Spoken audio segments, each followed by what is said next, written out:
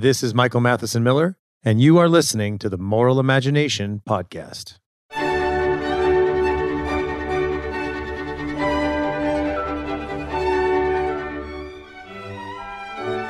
Thank you again for listening to the Moral Imagination Podcast. My guest today is Michael Ward, and we're going to talk about his work, After Humanity, which is a guide to C.S. Lewis's The Abolition of Man. Before we do that, thanks to all of you who've written reviews. I really appreciate it. It really helps grow the podcast. Thanks again to all of those who supported me on Patreon. If you like the podcast, please do write a review. If you do not like the podcast, just don't write a review. You can complain to your dog or something like that. Also, I wanted to let you know, I just finished a little book, about 100 pages, called Digital Contagion. And it's 10 steps to protect yourself, your business, and your family from deplatforming, from cancel culture, and from surveillance. And so I go through 10 kind of practical steps that you can take. It's also how to think about technology. So you can get that at Amazon. It's in ebook and paperback. And I was thinking, actually, I was talking to a colleague, like, what are the big influences that made me think about technology and be attentive to technology? And I'm not anti-tech in any way. Obviously, I'm using this podcast and Zencaster to get the podcast out. But I thought one of the biggest influences is really C.S. Lewis and his work, Abolition of Man. So today, my guest is Michael Ward, and he is a Catholic priest and a senior research fellow at Blackfriars Hall at the University of Oxford and professor of apologetics at Houston Baptist University. He's the author of the best-selling and award-winning Planet Narnia, The Seven Heavens in the Imagination of C.S. Lewis. And I've already convinced him to come back and talk about Planet Narnia on another podcast. And he's also the co-editor of the Cambridge Companion to C.S. Lewis and presenter on the BBC television documentary, The Narnia Code. And this is, I think, quite a unique achievement or blessing. On the 50th anniversary of Lewis's death, Michael Ward unveiled a permanent national memorial to Lewis in Poets' Corner in Westminster Abbey in London. So thank you very much for taking time to join the Moral Imagination Podcast. Thank you, Michael, for having me on the Moral Imagination Podcast. Good, wonderful. Well, when I found out about your book, I was very happy because I used to teach undergraduate philosophy, and I would always teach C.S. Lewis, The Abolition of Man. But I would refer to it in a lot of courses, not just like intro or ethics things. And once I got a great compliment from a Canadian student who said to me, "Have you ever given a lecture where you don't mention The Abolition of Man?" I said, I hope not. I hope not. And I do really think it's this is a big statement, so maybe at some time I'll correct it. But I think it's one of the 5 most important books in the 20th century that people need to read. It's a short book, but it really identifies just so many important issues that are relevant today. So maybe let's just start. You wrote After Humanity. This is a long book. What inspired you to do this? Well, the immediate cause was that I was asked to write a foreword to an edition of The Abolition of Man. And that foreword grew and grew and grew until it was a sort of standalone book. And that's what it now is, After Humanity, a guide to C.S. Lewis's Abolition of Man. That was the immediate cause, but a background cause is that I have often tried to teach The Abolition of Man to my students and have found that my students find it difficult. I myself have found it difficult in the past too, and I'm no philosopher, so some of the sheer content of the book is difficult to grasp, but also some of the presentation is rather obscure and rather oblique. Lewis is generally a very lucid and accessible writer, but here he's operating in a high-flight academic context, and he's not making it easy. On the contrary, he's making it rather difficult. And indeed, there are even moments of genuine obscurity, actual bad writing, if you ask me, especially in the 3rd chapter of the 3. And that's, again, those are some of the reasons why I wrote this guide, to clarify those knotty bits. Well, I think it's helpful. To listeners, if you've read The Abolition of Man, you've struggled with it, and this is the book to get. Because, you even go through things like where he'll say, here, I just picked out a page randomly. You'll say, "I am a man who can read Mr. Olaf Stapleton with delight." And then you have a gloss where you explain, okay, who's Olaf Stapleton? What's he talking about? Sometimes he'll use a Latin phrase or he'll quote something from, say, Confucius, and you'll kind of go through that. So I think, like I said, I've taught this a lot of times. I like this book, and I thought your book was very helpful. It illuminated certain elements for me, even though I've read it a lot of times, and it's really great. So let's go kind of big picture before we go into some of the more kind of specific questions. Let's talk about the context for Lewis in this book, what it was. It's a set of lectures. And he has these three chapters: the Men Without Chests, The Way, and then the final chapter, which is the name of the book, The Abolition of Man. And maybe you could give listeners a basic outline of the book for those people who haven't read it. Yeah, and a lot of people haven't read it. Lewis was rather disappointed by its reception and regarded it as a bit of a flop. And perhaps it was, in comparison to his own very successful works like Screwtape and Narnia. But for a work of this kind, academic philosophy, it was a fairly successful seller right from the start. But yeah, what is it about? It's about the objectivity of value. In essence, it's a defense of the objectivity of value on the one hand, and on the other hand, it is a prediction of where we might end up if we abandon belief in the objectivity of value. If we embrace thoroughgoing subjectivism, we are setting ourselves on a very bad course, which will indeed result in the abolition of man. We will be erasing an important part of our humanity if we give up on the idea of the objectivity of value. So that's the big picture. That's 30,000 feet picture. As for the three chapters, yeah, what do you want to ask? We could spend a whole hour on each chapter. Right. So, I mean, maybe let's start with this idea of the abolition of man. I mean, what does Lewis mean, I guess, first? Let's start with this title. What does he mean by man will be abolished, right? He doesn't mean that we're all going to be killed and dead. He means that something of our humanity is robbed from us. Could you explain a little bit what Lewis means by that? Yeah, he has a model, a philosophical model of the human person in three parts: the head, the chest, and the belly. And in the head, he says, we are like the angels, we are spiritual, we are rational. In the belly, we are like the animals in that we are sensual, we have appetites. But in the chest, we are definitively human, or at any rate, we ought to be, because it is the chest which is the liaison officer, he says, between cerebral man in the head and visceral man in the belly. And it's the chest which unites our capacity to think and reason with our capacity to feel and desire. And it's important to integrate those two elements, not privileging one over the other, not squelching our desires or for that matter, squelching our rationality, but combining them. And it's the chest which makes that combination possible so that we can be, yes, emotionally intelligent, but also intelligently emotional. And that's a classical definition of humanity, isn't it? The rational animal. Mm-hmm. If we give up on that chest, then we are either going to evaporate upwards into false spirituality, forgetting that we are embodied creatures, or we're going to devolve downwards into mere sensuality and become like the beasts. Either way, we cease to be human. Right. That's actually something I talk about a lot on this podcast, that we're embodied persons and embedded persons. And that the two kind of dominant errors are either spiritualism, that we're just, kind of floating around, or just materialism, that's all we are as bodies. And I think so Lewis is dealing with it. Just one, I want to go into the head, the belly, and the chest, because I think that's one of the most important and helpful parts of the whole book. That's really where he's doing anthropology, right? Not just ethics, but he's talking about what does it mean to be a human person?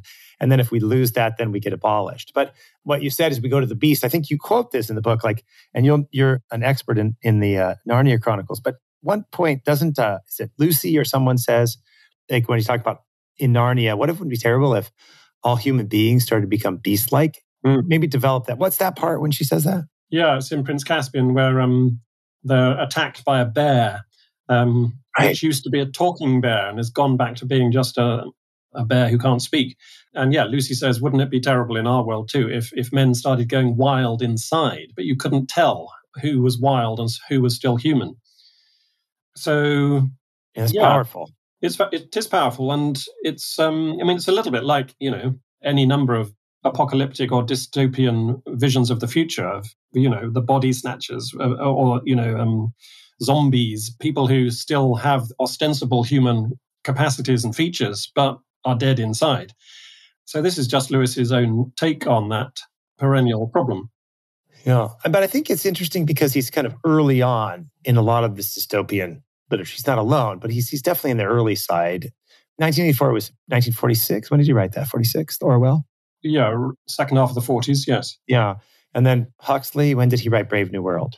think that was a bit earlier, 1930-ish. Yeah. Okay. Yeah. So there's this kind of dystopian sense of like you're losing your humanity, and Lewis is playing off this also in the World Wars. But so back to the head and the belly and the chest. I think this is such an important part because, the way I would describe it as I was teaching undergraduates, I would say the head is like this little professor with a bow tie, who's telling you what to do. So, and then the belly is this 500-pound gorilla. And the professor with the bow tie is like, that's against the catechism. You're not allowed to do that. Well, that's not really going to tame the gorilla. And that you needed these ideas of nobility, of virtue, of goodness, of heroism, in a sense, to tame and order the belly, the passions. And what strikes me, and I don't know how much of these other people you've read, but I think, you see this as a project of a lot of 20th century Catholic philosophers. So Lewis, obviously, who wasn't Catholic, this idea of reasonable emotions.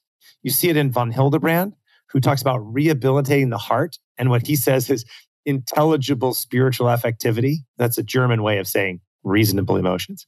And then in Wojtyła, John Paul II, when he talks about spiritual emotions.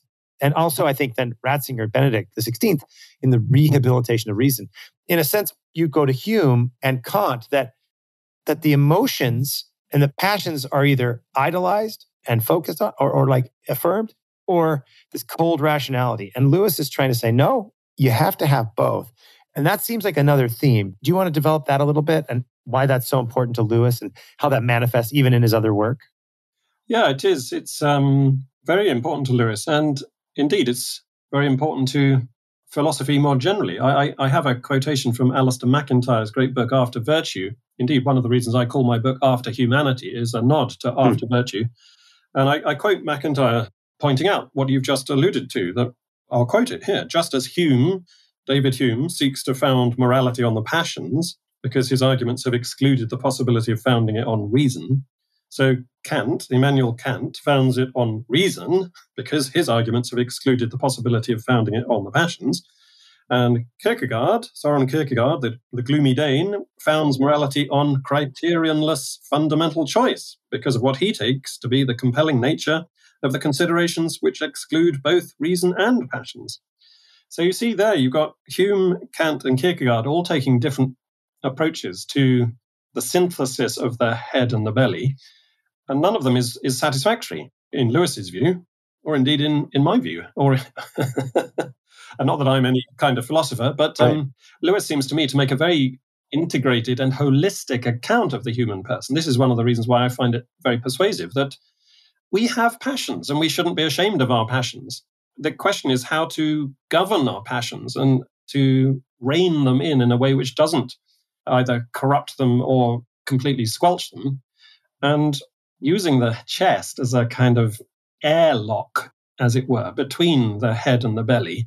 So you're not just smushing up your reason against your passions, but you have this middle ground as a way of, integrating them holistically. I think that's very persuasive to me. Yeah, no, it is to me too. I think it goes to our lived experience as persons. And, your specialty is literary analysis and critique. This also seems to be a theme. This idea of the chest, of integrated humanity seems to be, and of course the Abolition of Man seems to show up throughout the Space Trilogy, the Narnia, all his other work. I mean, I think of Eustace Scrubb is a bit of the person who's only the head without any passions, and then becomes animalistic in The Dragon. I mean, this seems to be something that he really is trying to get across to us in his own literary writings, but also in where he's pointing us to read, that the whole tradition takes this seriously. And somehow, now in modernity, we've rejected this tradition. That he keeps bringing us back to that tradition. Can you develop these themes of the chest in his fiction writing and also where he points us? Yeah, you're right. I'm much more of a literary critic than I am a philosopher. And so I do have a section in After Humanity where I talk about how these ideas from the Abolition of Man find their way into Narnia in particular, not least because there's an interesting point of connection between the two works in Lewis's use of the word emeth, which appears in the Abolition of Man in the notes, but is also the name of one of the characters in Narnia. Emeth is a Hebrew word meaning stability, fidelity, permanence, truth. So that provides a nice little link between the two works. But you can also find a link in the idea of the chest. Peter Pevensey grows up in the Narnia Chronicles to be a deep-chested man, and Shift, the ape, the Antichrist-like ape, discloses that apes always have weak chests. So this is a little nod to that very model of the human person we were just talking about. And indeed, I think there's even a case to be made that Narnia as a whole, the country, the land of Narnia, is a kind of chest as well, because to the north of Narnia, you have the sterile, rocky place where the northern witches come from. You know, the white witch who petrifies people and covers the land in ice and snow. And to the south, you have Calaman, the hot land, the desert land, where this rather cruel and barbaric race of people live who like garlic and onions and very sensual. But Narnia is a temperate middle region, avoiding both of those two extremes. So it's a kind of subtle repurposing of the allegorical topography that Lewis uses in the first book that he published after he became a Christian, The Pilgrim's Regress, which is an avowed allegory, which is built on this north and south imagery very explicitly. Mm-hmm. You've got to keep in the middle. The middle point is good for Aristotle as it is for Alfred, as Lewis points out elsewhere. Go to the north or go to the south and you fall off the wagon. Go exclusively to the head or exclusively to the belly, and you cease to be a human. Mm-hmm. And what about in That Hideous Strength and the Ransom series? That seems to be, correct me if I'm wrong, I mean, you know Lewis much better than I, so I'm really waiting here in dangerous ground making an assertion. I might get smacked down, but that's okay. That's called learning. So there's no safe space, right? You have to just get smacked down. But it seems to me like when he talks about, I think, is it the silver chair? You know, Eustace Scrubb is this character who really is, in a sense, been robbed of his patrimony. And one thing that struck me as I read your book, which I wanted to ask you, at one point in your book, you're talking about this vicious subjectivism that's one of the reasons you said he wrote this book, is he felt himself had been a victim of vicious subjectivism and he had bought into it and it hurt him. Is Eustace Scrubb a young Lewis? Yeah, in some respects, I think there is a bit of carryover between the young Lewis and Eustace Scrubb. Not least, other people have pointed this out from a different direction, actually, in that Eustace Scrubb in The Voyage of the Dawn Treader keeps a diary. And Lewis kept a diary in his 20s and then gave it up when he became, or around about the time he became a theist.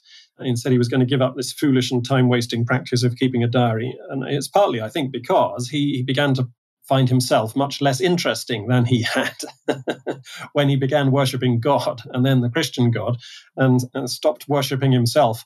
He thought his own, maunderings in his diary every day were less valuable than he had considered them.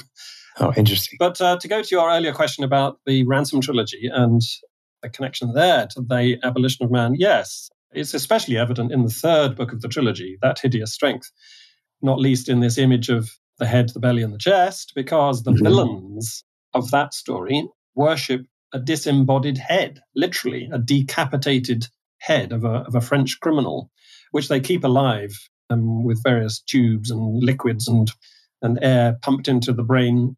But it's very definitely an attempt to go to that extreme of overemphasizing the head, or as you said, spiritualism, or as it could also be called, angelism. But of course, being an angel is nothing necessarily very good because, Satan is an angel, a fallen angel. And indeed, the villains of the piece in That Hideous Strength turn out to be effectively in the control of demons and devils. And the great triumph of the story is the vindication of the body, that we should celebrate our embodiedness, our embeddedness, to use the word you deployed earlier. Very literally, Mark and Jane become embedded together, and they make love. And for once, they make love without contraception. And as a result, they bring new life into the world that will be the new Pendragon, taking up the Arthurian elements of Lewis's novel. But that whole question of contraception and sexuality is something that Lewis touches upon too in The Abolition of Man, particularly in the third chapter. And it's an aspect of Lewis's thought which has received remarkably little attention.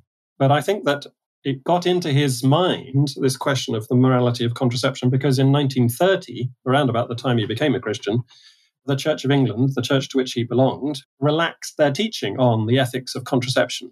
Right. And I think Lewis took that and ran with it, logically speaking, and began to ask himself, well, where will this lead us if we now regard it as acceptable to suppress an aspect of our humanity, that is to say, either our masculinity or our femininity, if we are prepared to sacrifice our fertility in our most intimate relationships, that is to say, marriage, we're taking a new approach to the human person. We're taking a kind of mastery over ourselves rather than living into our true nature. And so I think that whole question of contraception lies behind a lot of the abolition of man and therefore of That Hideous Strength. Yeah, that's very interesting. I mean, I noticed that especially contraception is a theme in That Hideous Strength, and the conditioners that he talks about in chapter 3. One of my favorite lines from Lewis, which is probably my version of his line, is that man's power over nature is always some men's power over other men. And I think this is a profound insight into how we think about technology. So he connects that not just with he said propaganda and bombs are a tool where man has, since controlled nature, but they're also propaganda and bombs are dropped on men as well. So at the end of the day, there's a few men using the power to control other men. And this, he says, comes to its fullness really in contraception and eugenics, where I think it's a brilliant line, and correct me if I get it wrong here, but it's like something to the effect of, a lot of social writers don't do the same thing that physicists do. They forget time. And so they're thinking in this kind of, snapshot view. But when you think about time, using contraceptives and then eugenic contraceptives, right? If you think about, I'm going to manipulate I shouldn't say contraceptives, but in vitro fertilization and other tools, you're in a sense having power over the next generation. So it looks like we have controlled nature, but in fact, from the future generation, you've been controlled. And I think this is very relevant for today, actually. And I don't know how much you follow this, but there's the transhumanist movement, and there's different kinds of transhumanism. Some is the idea that we're going to upload ourselves into the internet. Others are trying to increase longevity. But also part of the transhumanist movement, I think, is just digital technology and also eugenics. There's a book that I mentioned to you. I've read parts of. It's interesting. I don't say it's interesting that I think it's, I don't know if it gives us a vision for the future that we want, but it's interesting to pay attention to what's happening. And Jamie Metzel wrote a book called Hacking Darwin, Genetic Engineering and the Future of Humanity. And there's a Rabbi Asher Crisp who gives some lectures on futurism and talks about what's actually going on in medicine and further with CRISPR technology and all these things that are going on. Lewis is identifying this problem early on, that if we have a contraceptive idea, we have a eugenics idea, and thereby we're in a sense instrumentalizing people. And so it seems to me, tell me what you think about this, Michael, that, the interesting thing about contraception is that in the act of contraception, that is, let's take the best possible act, okay? You have a married couple who love each other and they have no intention to use one another, but by technologically manipulating the act and extracting, as it were, pleasure and union from it, they, in a sense, whether they intend it or not, and this is kind of a Thomistic action theory, they instrumentalize the other. They turn the other into an instrument. And this, over time, has negative effects on how we treat one another, how we think about one another. And as this idea spreads into society, I think it leads to a real instrumentalization of others. And so, if we look at Genesis, when God says to Eve, you will desire your husband and he will lord it over you, we already have the problem of objectification deep in our psyche. It's already part of the fallen world. You take this contraceptive idea and it further makes people instruments and objects of manipulators. And Lewis seems to be, that's my language, not his, but Lewis seems to be really identifying this, and this focus on contraception is, I think, maybe surprising to many people. Do you think I'm getting this right, and what Lewis is doing? Well, what's your take on that? Yeah, I think that's right. That contraception is a classic example of using a scientific development in a way which is subtly, very, very subtly anti-human, dehumanizing, not only in the instrumentalization and objectification of the other person, but also with regards to oneself. One disintegrates oneself when one uses contraception, because what one can say of oneself, I can chop off bits of myself, as it were. I can separate out my fertility from every other part of myself, I can, in that sense, divorce one part of myself from the rest of myself and yet somehow not be disintegrated. Right. And that doesn't work, or at least not in the long term. It sounds radical, what to say this, but in many ways, I think Lewis is saying this, and he's not alone, right? Other secular thinkers think that as well.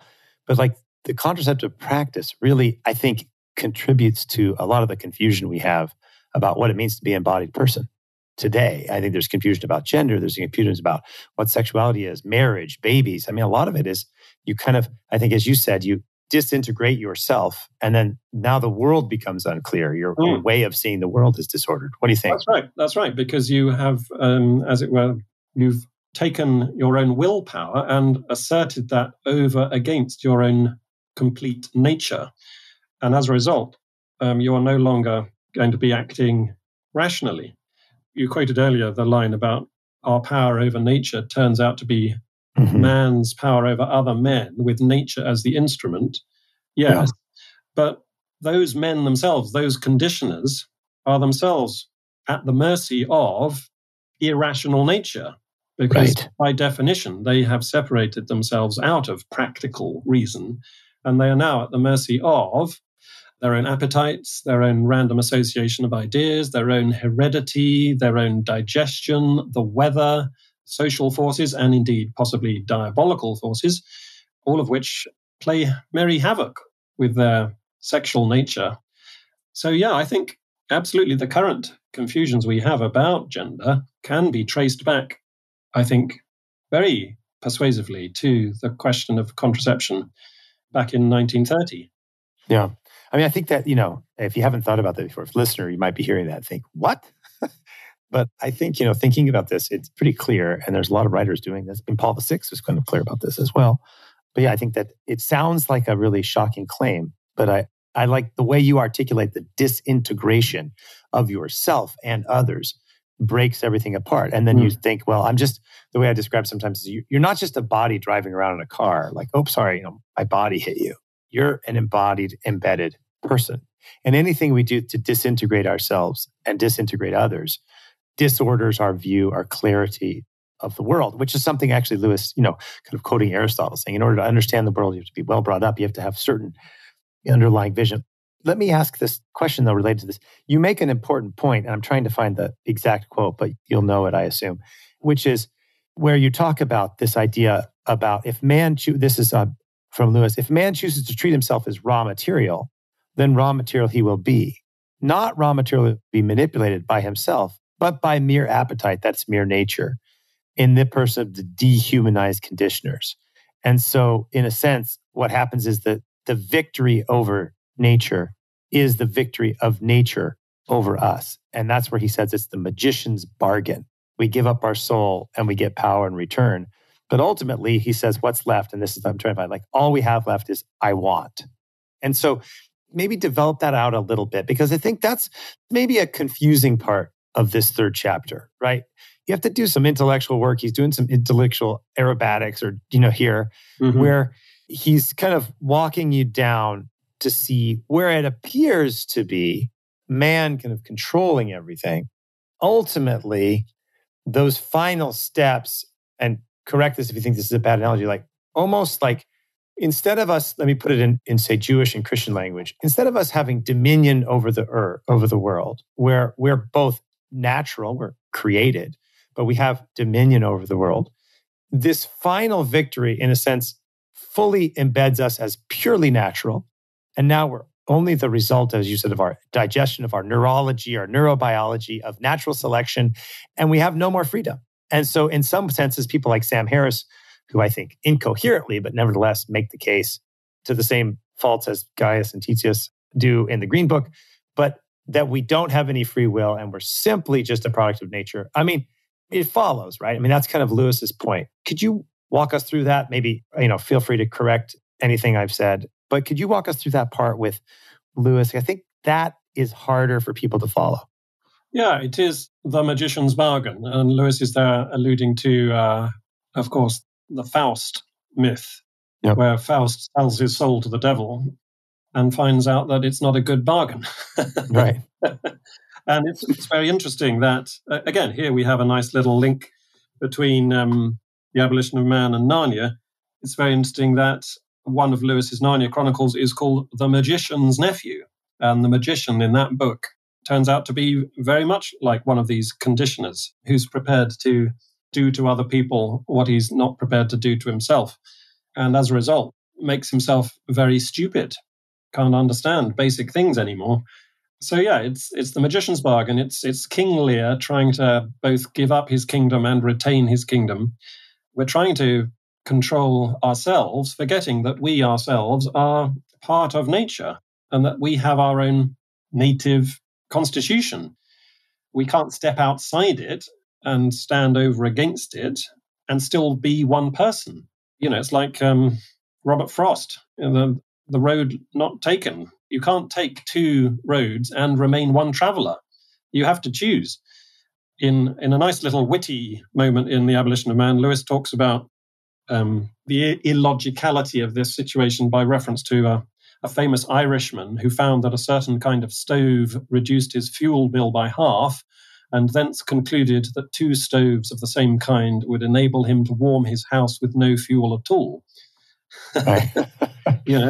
If we wish to treat ourselves as raw material we will be, as you just quoted. You can't have it both ways. Either you have an actual nature which you need to get yourself in harmony with, or you don't. But if you don't, then what are you going to base your judgments and your morals upon? And as we've already said, Lewis's conclusion is that you will base them on totally irrational things, which on the surface sounds like quite a good gain, because we can start doing what we want. But it turns out that what we want is not at all stable, that we want very different things. Not only do you and I want different things, but I myself want different things from moment to moment. Right. And I can't retain any kind of consistency about my own behavior if I base my moral ethics on sheerly what I want. Right. I need to do what I ought, not what I want. Yeah, I think two things stand out to me. One is, of course, Lewis deals with this question where he talks about instincts, right? He says, sometimes we say, oh, it's just an instinct. And he said, well, that's just not going to work because, as you just said, we have competing instincts. So is there like another instinct that determines between the competing instincts? And then is that an instinct? I mean, he gets people to, I think, accept that, to look into the failed arguments there. But I think it's another thing that struck me as you were talking is important is, and we'll go into this maybe in the next section here. What does it mean to step outside the Tao, be in the Tao? What is, I guess I should say Tao. What does that mean? But it seems like part of this confusion you see today as well is this sense that, you're almost every thought you have. You're every feeling you have. And I tell people, you're not your feelings. You're going to have lots of feelings all over the place. You're going to have lots of thoughts, lots of erratic things that just come in. I mean, John of the Cross, I think, is an expert on this, where you just have things just come in, and if Thomas is right, that we get our knowledge from the senses and we're filled with things that we don't even realize we're seeing, I mean, our visual neurons are picking up things, like our eyes are picking up things, visual neurons that in a sense are not part of our cognitive awareness. And these will come out later. And there's a whole host of things. And I think right now there's such confusion that almost like every feeling I have is what or who I am. I think that's a problem. And it also gets then, and I actually talk about this with Noelle Mering on a podcast I did on her book, Awake, Not Woke, that it tends to be like every transgressive feeling I have is who I really am. And any kind of stable attachment to what I ought to do or any genuine morality is just performative. And the problem, of course, it's right in Lewis, is this empowers some men, that is men with power, over men, women, and children who don't have power. And so, as I've said before, this idea that any restraint of your impulse or desire is somehow performative and not authentically you, that empowers predators and bad men and Jeffrey Epstein. It does not empower 15-year-old girls and women and children. And so the other thing that I think, maybe Lewis doesn't exactly address this, but it seems right in there in the conditioner, like by giving free rein to your desires, it just means that the most powerful abuse the weakest. And if you're outside the Tao, you're like Antigone with the king who can make a claim, as it were, that she has some responsibility to bury her brother. but it falls on deaf ears because we're outside the Tao. Do you think I've read that correctly and applied Lewis correctly? Yeah, I think I agree. The only slight qualification additional statement I would make is that the conditioners who wield this power over us are not actually wielding power, properly speaking. They're wielding something which is a corruption of power, because power, properly understood, is not just the means by which I get my way. It's rather the means by which I live in harmony with myself and the world and other people.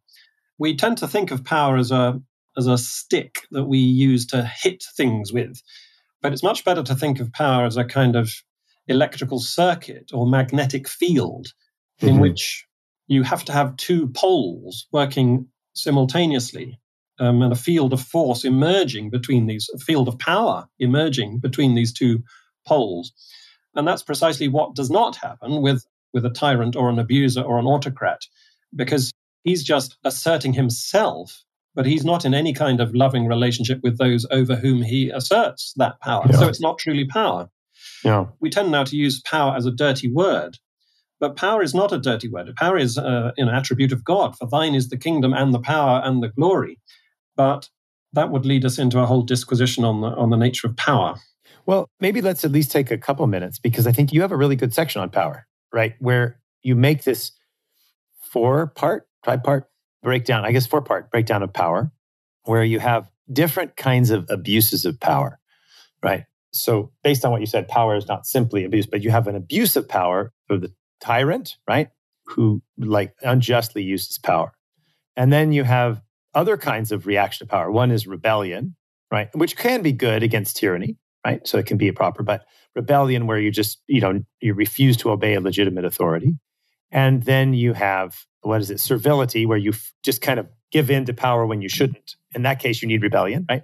And then the fourth one, remission, right? Yeah, remissness. Maybe I should have just asked you. You would have remembered faster than I did. Why don't you just go over those? I think it's super helpful, because this confusion about power leads to a confusion about authority, a confusion about hierarchy. It goes right out of the hierarchy of the head, the belly, and the chest, and their interrelationship. I think it confuses people about families, about the state. I think this four-part breakdown is helpful. Can you develop it a little bit for us? Yeah, it's not something that actually Lewis gets into very explicitly in The Abolition of Man. It's something that he talks about more in his book on Milton, A Preface to Paradise Lost, where he has a whole exposition of hierarchy as it was understood in olden days. And yeah, there he talks about these four corruptions, which come in two pairs. So tyranny and servility play off each other, exacerbate each other. Rebellion and remissness likewise feed off each other and make each other worse. So we always tend to think about power only in terms of, or rather, we tend to think of the abuse of power only in terms of tyranny. But servility is just as bad. A tyrant is enabled to become a tyrant very often because those underneath him are servile. They don't stand up to him. They don't properly assert themselves. And with regard to the other pair of abuses, remissness, that's when you fail to exert proper authority. Think of a school teacher who just lets his class run riot, or the owner of a dog who doesn't train the dog properly, so the dog savages people and craps all over the carpet and things. That's remissness. And remissness encourages rebellion, because why would you submit to an authority which was so paltry, which was so ineffective?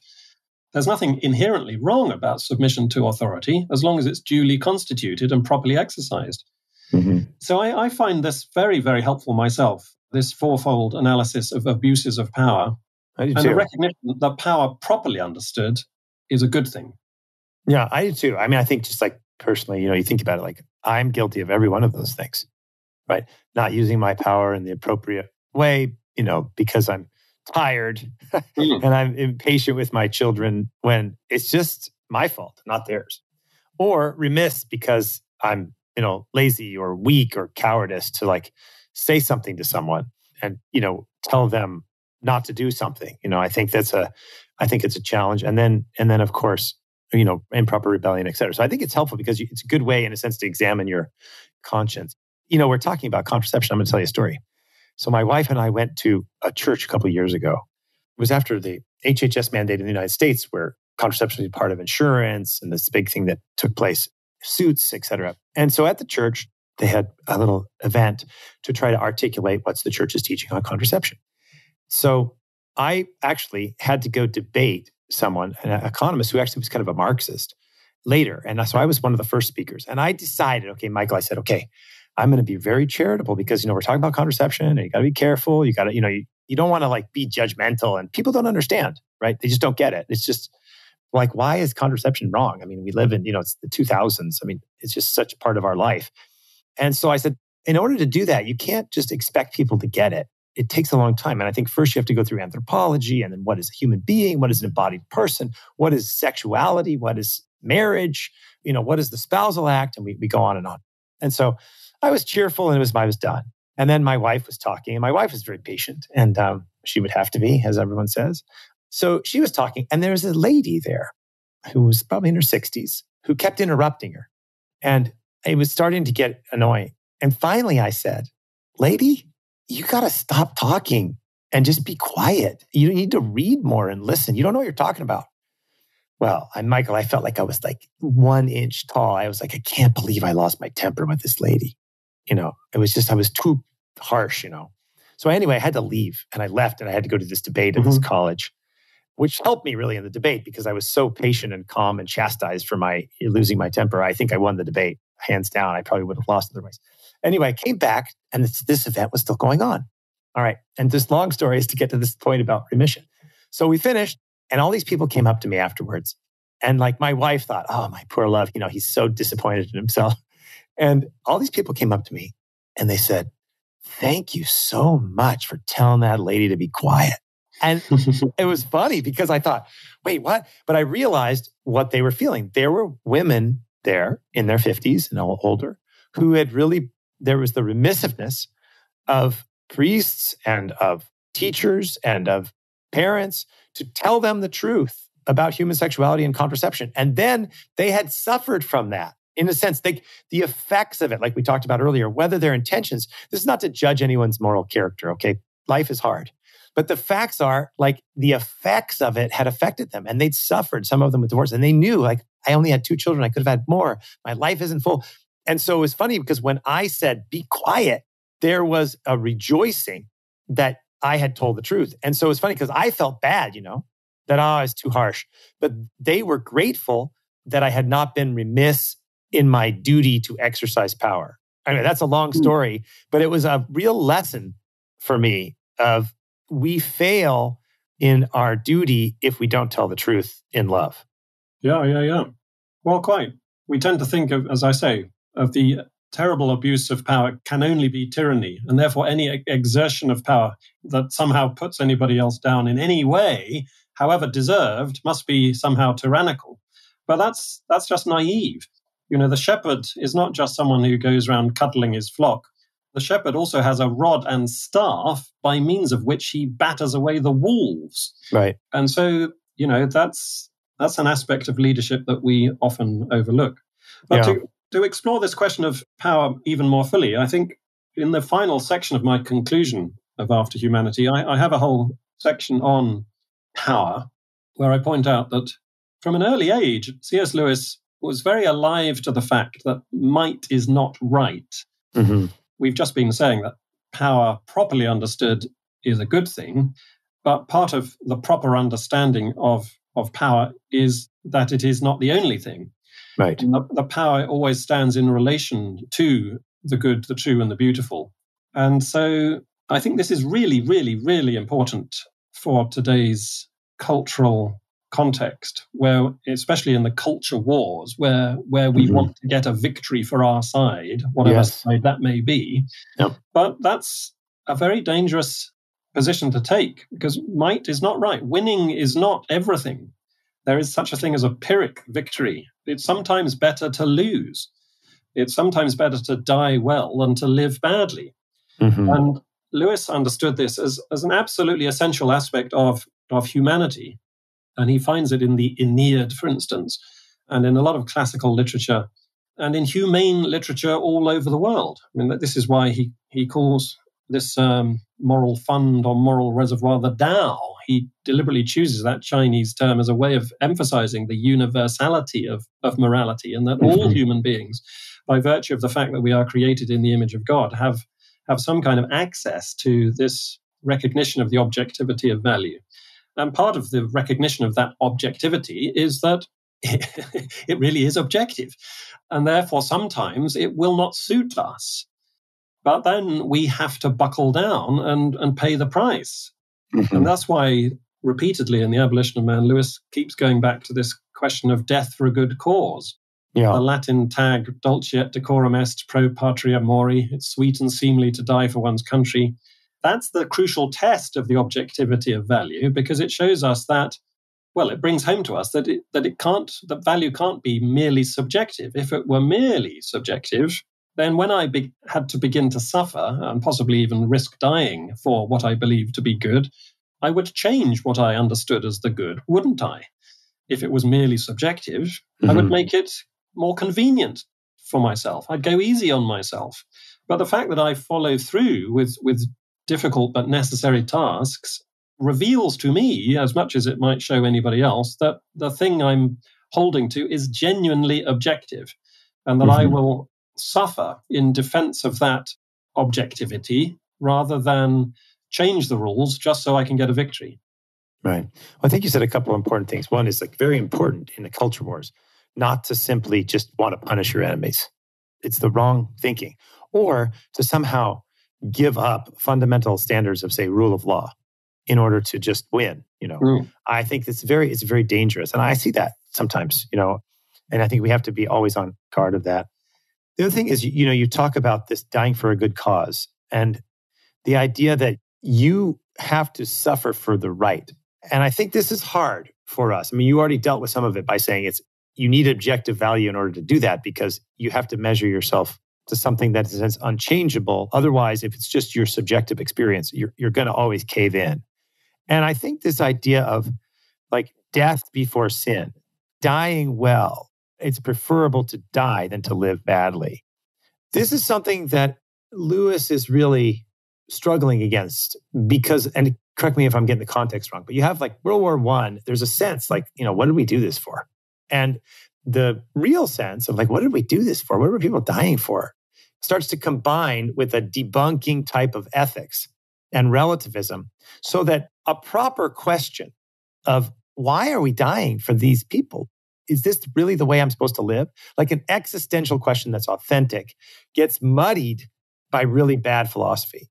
And that seems to be what Lewis is worried about. I mean, do I have that right? And then maybe develop that out, because I think he, in a sense, too, right, was skeptical of what happened in World War I, but he wasn't ready to give up the Tao, give up objective value just because something went wrong.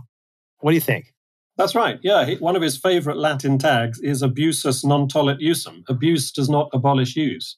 Sure, the Tao can be twisted and perverted, and traditional values can be distorted so as to achieve a certain end. But just because they can be abused doesn't mean they don't have any continuing validity. So yeah, very properly, questions should be asked about, for instance, Britain's war aims during the First World War. That's a political question. But the philosophical question about whether there can be such a thing as a just war or, defense of the right, that doesn't suddenly become a live question just because of a bad war. Right. I point out in the course of my book that a lot of Lewis's thinking on this question may well have arisen because of his own experience in the Great War. He was a teenage officer in the British Army during the First World War and very nearly died in the trenches of France in the spring of 1918. And I have a photograph of Lewis in uniform, the only photo that we have of him as a young officer cadet. And next to him in this photograph is his friend Paddy Moore, who did indeed die. And as a result of Paddy's death, Lewis's whole life was changed, because he had made a promise to Paddy that if Paddy were to be killed, he, Lewis, would look after Paddy's mother and sister. And so for the rest of Mrs. Moore's life, Paddy's mother's life, Lewis lived with her. And for about 20 years, he lived with Paddy's sister until she married and moved away. So I point out how this autobiographical episode has been largely overlooked in treatments of the abolition of man. But when you think about it, when you think about Lewis coming downstairs every morning and sitting at the breakfast table, and there's an empty chair at the breakfast table, which ought to have been occupied by this Paddy, friend of his, it's a live issue. It's a really testing existential question of, did we suffer and die in the First World War in vain? Was there any good about it at all? And a lot of people, most famously Wilfred Owen, the war poet, suggested that no, dulcet decorum est was just an old lie. And so forget all that. Goodbye to all that, as Robert Graves had it. Mm-hmm. And that emotional response is very, very, very understandable. Mm-hmm. Lewis shares in it himself in his own book of poems, Spirits in Bondage. But adopted as a fixed philosophical view about morality, it's disastrous and can only lead to more wars. Right. And it's almost like it presses you to say, shall we just give up on everything?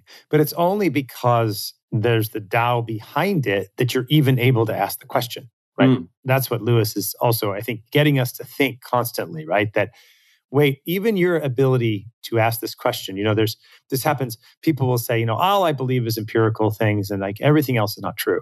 Okay, well, first of all, we know that's not coherent on its own terms because you can't verify it. But underlying that is like, reason is good. Knowledge is good. And this is, I think, where it's tricky because he makes you work, but you have to think like, well, this whole, dying is great for your country. I mean, it's just bunk. Okay. Is there something that's not bunk? What's the standard for thinking about that? And I think that's what Lewis is getting back to. I want you to comment on that, but I do want to point out in your book, you have this photo gallery, which is great. So listeners, you have to get this book. Okay. And for a lot of reasons. One, if you have not read The Abolition of Man, read The Abolition of Man. I mean, The Abolition of Man is great. And I tell people all the time, just get it and just read the first chapter.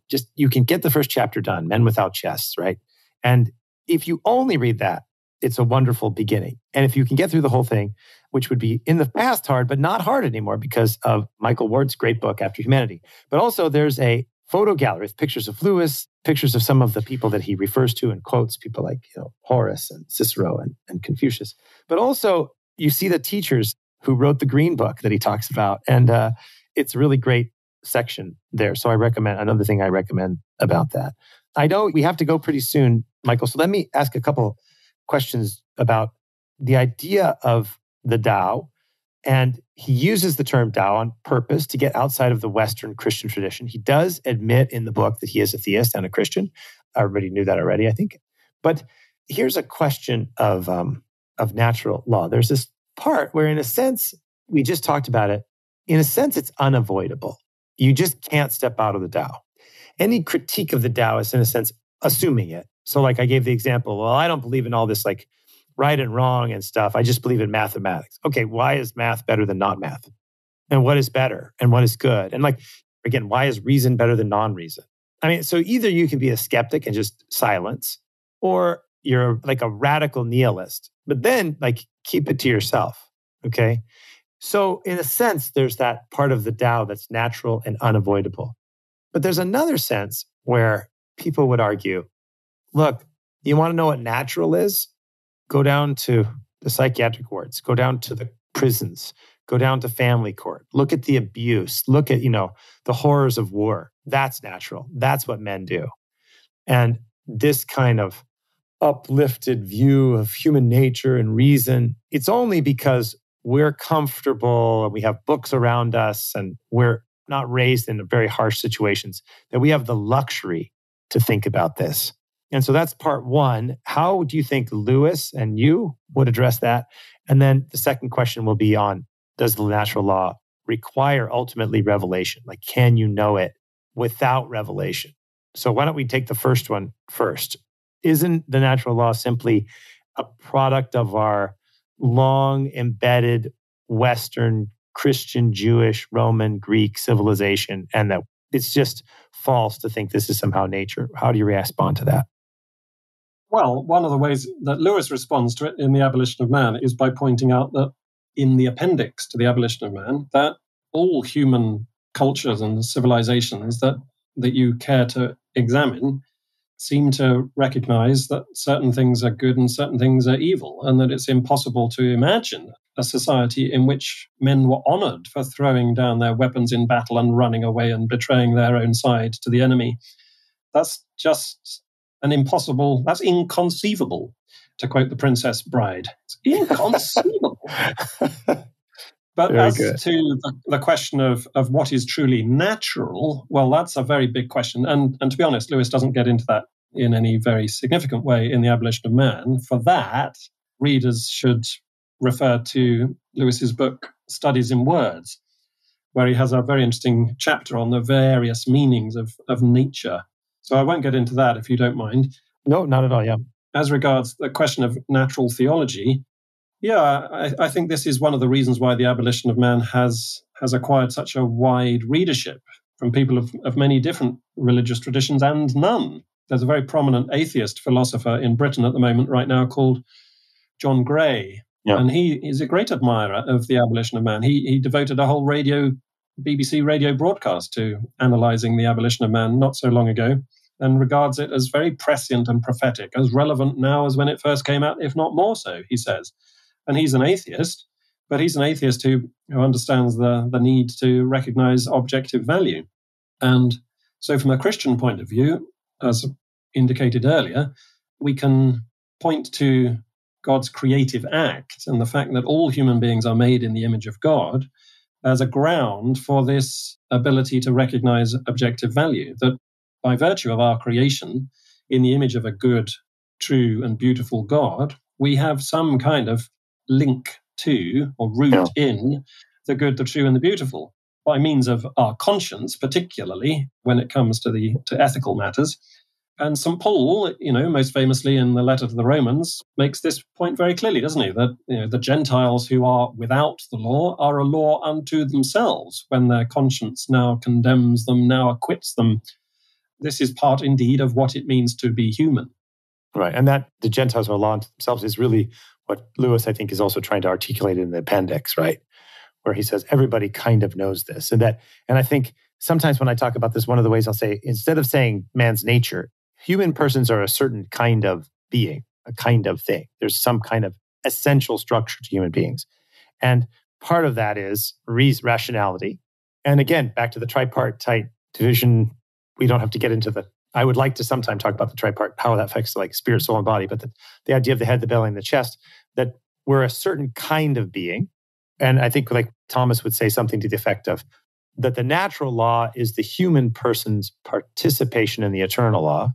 And for Bonaventure, because we're image, part of that image is that we have access to the eternal law or to some sense of conscience and right and wrong. So I think it's an interesting question.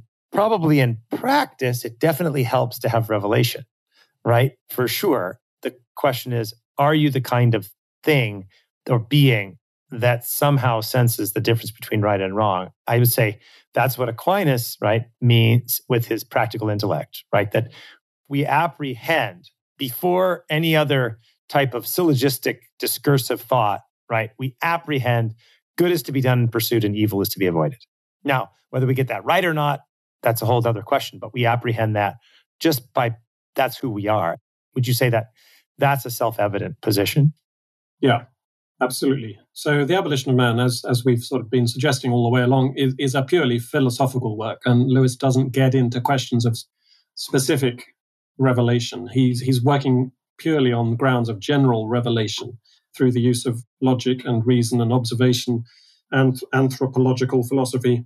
But yes, as you just said, it's much easier to make the case if you have some theistic or Christian religion above it, or perhaps you would say beneath it.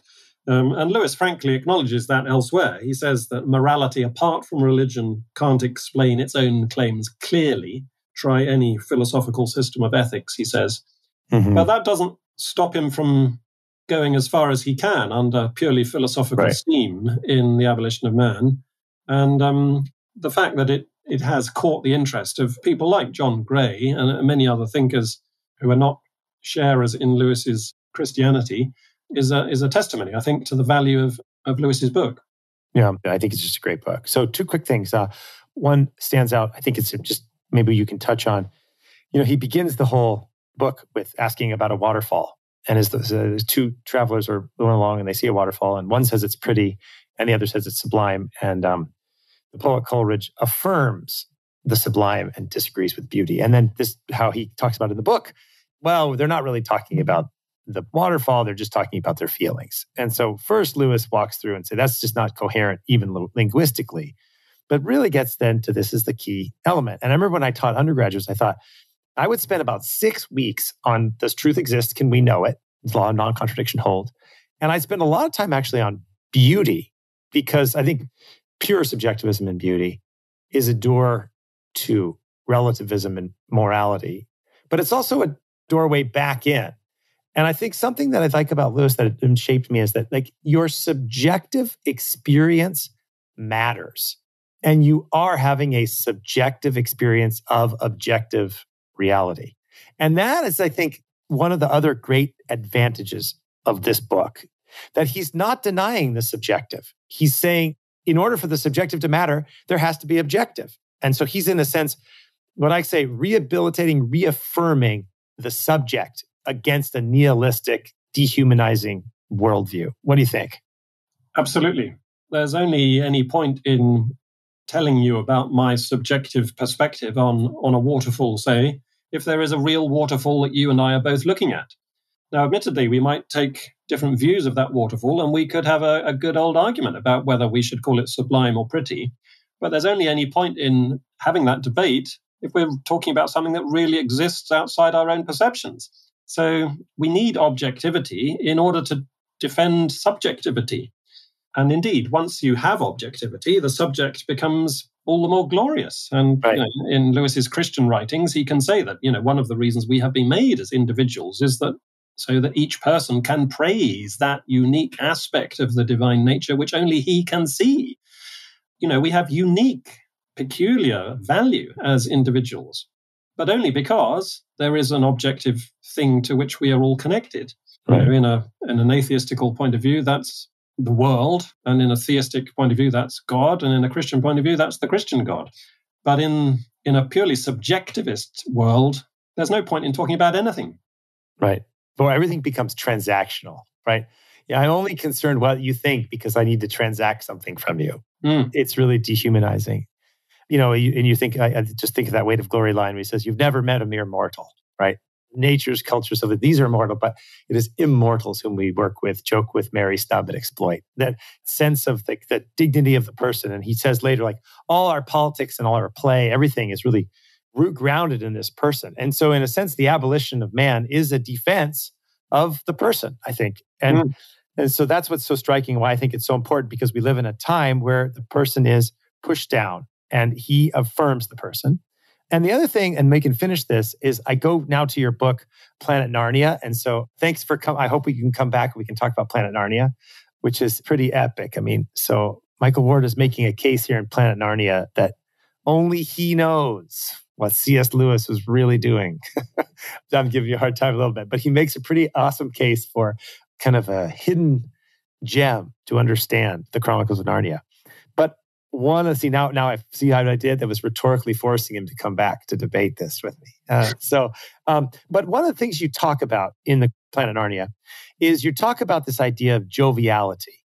And Ransom in the trilogy is a kind of an example of joviality. And I thought this, and so do you think this is right? This is just a pure question for me.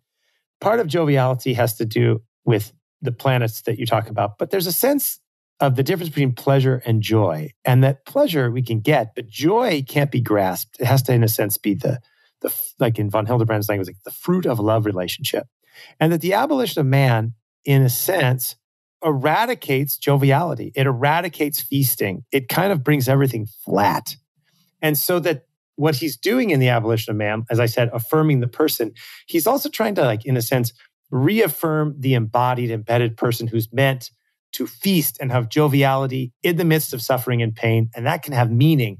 And it's all about, in a sense, the meaning of the person. That's why I think, I'm enthusiastic about this book. I think this book is epic because it's like being is good. Joy is the fruit of love relationships.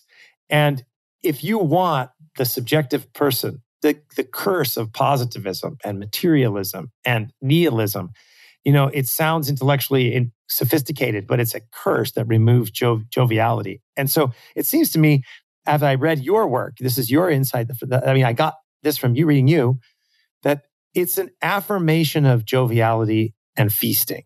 Am I off topic? What do you think about that? Well, the abolition of man is an affirmation of all values, whether they are jovial, martial, mercurial, lunatic, venereal, saturnine, or the one I think I'm overlooking. Solar, yes. Oh. So the question is not why we should prefer joviality over being saturnine, but why we should have any belief in saturnine qualities or jovial qualities at all. Mm-hmm. That's a point that Arend Smilde, if that's the correct pronunciation of his name, the Dutch Lewis scholar, makes, and I quote him several times in After Humanity, because Smilde has a very strong take on the purely negative aspect of Lewis's argument in The Abolition of Man, that he's just saying, in effect, why do you believe in anything? And you've touched on this a few times in what you've been saying, that subjectivism, though it looks convenient for a bit, turns out to be disastrous. We want to be subjective about the things that don't matter to us, but we are terribly objective about things which do matter to us. Mm-hmm. And Lewis is just pointing out the self-serving dodge that subjectivism amounts to. Right. Okay. Well, Michael, thanks for your time. We've gone over an hour here, and we'll come back and talk about Planet Narnia. But any kind of final concluding thoughts for people about the Abolition of Man and your kind of maybe your intellectual sales pitch for Lewis's Abolition of Man? Well, the quick sales pitch is that if you admire C.S. Lewis but don't know the Abolition of Man, you really need to get to know it, because he regarded it as almost his favorite among his books. And other scholars, quite apart from me, have described it as the all but indispensable introduction to the entire corpus of Lewisiana. It's been described as the linchpin of all his works. I go so far in this book as to describe it as possibly the theme of his work, philosophically considered, and all the other works merely variations upon that theme. If you have enjoyed, for instance, the first few chapters of Mere Christianity, but want a slightly more sophisticated run-through of that argument, then Abolition of Man is precisely where you should look, because those two works are very closely related. Mere Christianity being a popular version, Abolition being the academic equivalent. So those are two, pitches, as it were, for the importance of abolition, and therefore, I hope, for the relevance of my guide. On a purely practical note, I would say that if you want to get After Humanity, do get it through the publisher's website, Word on Fire Academic, and that way you will get a free copy of The Abolition of Man with a matching cover. HarperCollins, the publishers of The Abolition of Man, have kindly brought out a new edition which matches the front cover of my book. So you get 2 books for the price of one if you go through the publisher, but don't buy it through Amazon or other booksellers. Okay, good. I'll put a link to that in the show notes for this, Word on Fire, and then you get a free copy of The Abolition of Man. So it's great. Excellent. Good. Well, thank you, Michael, for your time. Thanks for taking time out of your day to talk about this, and thanks for your work on this book. It's such a great, I wish I had this when I was teaching. It would have made my life a lot easier. And I learned so much from it. And also from your other books, was just re-inspired to go back into reading C.S. Lewis and his real profound insights of what it means to be a human being and what a gift his work is and a gift your work is for highlighting it. So thanks for coming on the Moral Imagination podcast. My pleasure. Thanks. And I look forward to coming back to speak about Planet Narnia one of these days. Great. Sounds good.